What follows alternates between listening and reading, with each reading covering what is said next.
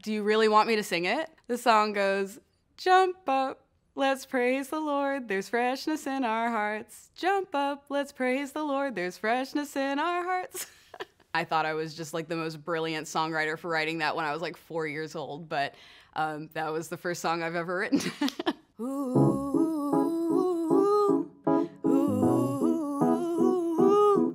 I'm Madeline Edwards, and I'm a part of CMT's Next Women of Country.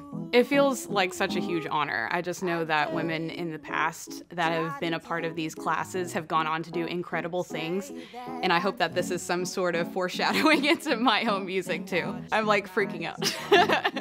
I dare you to cover me in doubt, to question every move I make every minute.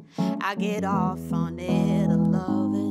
I remember listening to Ella Fitzgerald's song Blue Skies when I was 4 years old, and I listened to her little scat section. And I remember thinking that is the coolest thing I've ever heard in my life. And I knew I wanted to be a part of music for the rest of my life. I didn't even know I could really sing at that point. I just knew that's something that I was gonna follow through with. No, pick up my pride, I'm ready to fight. I'm seeing red, I'm in control, so go ahead, throw me to the wolves.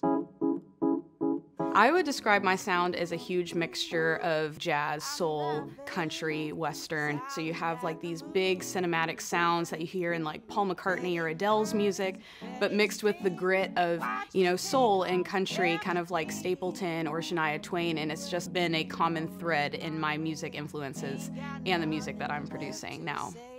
I ain't scared of nothing, scared of nothing, scared of nothing. No, I ain't never running, never running, never running. No, pick up my pride, I'm ready to fight. What I want people to take away from my music when they listen to it is I just want them to feel a lot of hope. I think that we live in some pretty dark times, and I really want people to feel encouraged to, you know, give into the pain that they're feeling, because pain ultimately makes you a stronger person. And I just kind of want to encourage people in those moments that you can rise up and you can be your own superhero. By now that you would know that I ain't scared of nothing, scared of nothing, scared of nothing. No, I ain't ever running. I would like to have a very long, substantial career in music. I love writing music that is deeply personal to my story, but can somehow convey very easily to other people,